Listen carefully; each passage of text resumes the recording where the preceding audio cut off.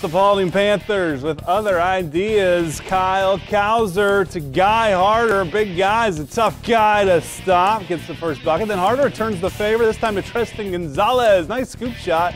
They're out to a 6-0 start. Harder loses it. Cowser says, I'll take 3 for this one. Timeout, Liberty Center. Doesn't work. Look at Gonzalez getting the passing lane. He goes coast to coast.